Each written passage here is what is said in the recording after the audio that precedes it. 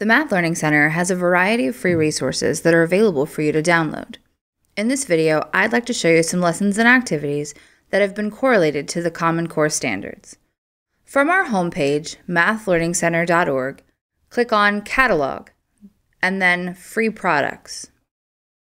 These lesson plans are a great resource for students who are struggling to meet the CCSS and can complement your existing math curriculum. Let's take a look at 3rd grade. You'll see that there are many lesson sets to choose from, most of which are correlated to the Common Core. To help choose an appropriate lesson plan for your class, let's take a look at the correlations chart.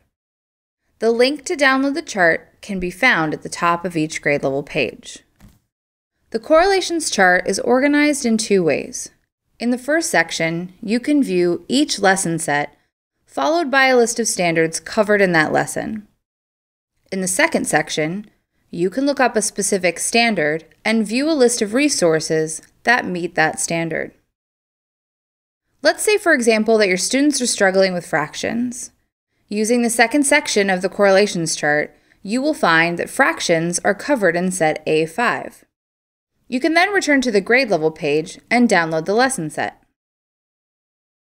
At this point, you can either click the Download Now button and the PDF will open in your browser window, or you can right-click, choose Save Link As, and save the PDF to your desktop.